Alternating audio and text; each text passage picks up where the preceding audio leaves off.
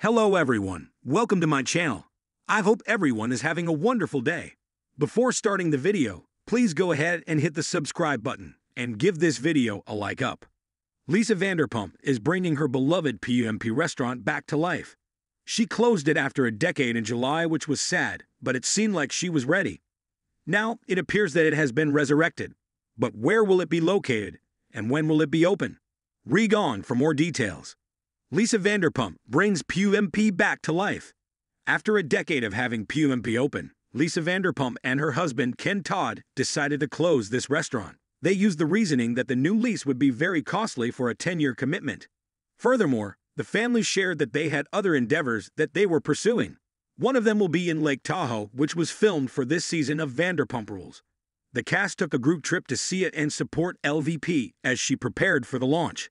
Yet, it seems that the Vanderpump Todd family could not let Pump go so easily. According to People, Lisa Vanderpump is reopening the restaurant, but in a new location. It will be placed right next to Tom Tom in West Hollywood. This is the restaurant lounge that she co-owns with Pump Rules cast members Tom Schwartz and Tom Sandoval. It officially opened in Season 7 of the show and has been featured since its inception.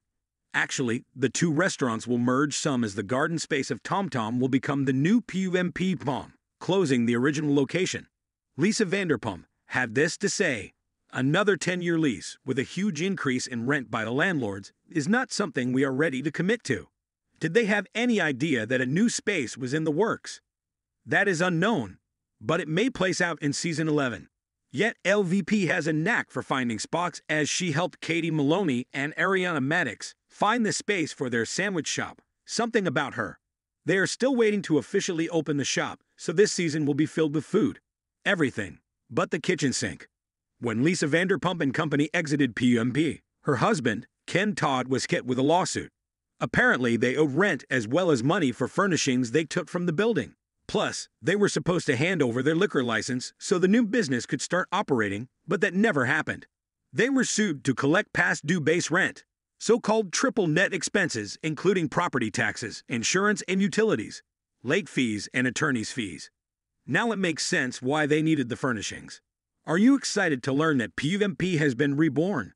More so, do you think this is the perfect spot for it?